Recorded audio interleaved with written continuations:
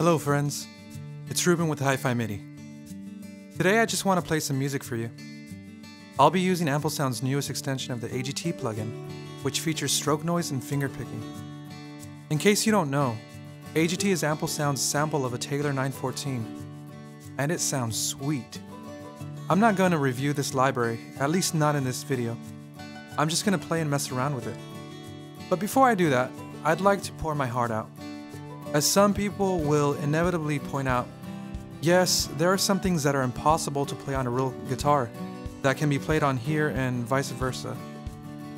I'm going to see critiques about the subtle idiosyncrasies of a real guitar that are missing in plugins and how they are lifeless, etc.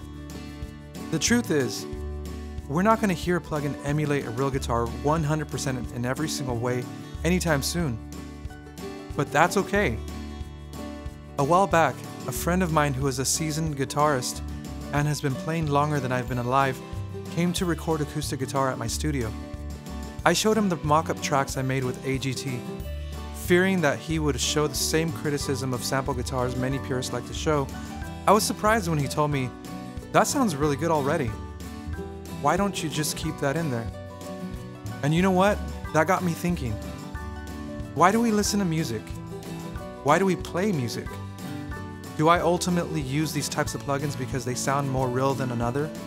Because they fool the ear? Is it so people can think they are real? What is the ultimate purpose? My answer is that it makes people feel better. We play because music moves us. If you can produce that effect using a guitar plugin, you've succeeded. What makes a difference to me is how a good plugin is at facilitating that goal.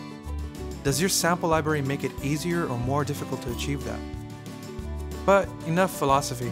I hope you enjoy this video.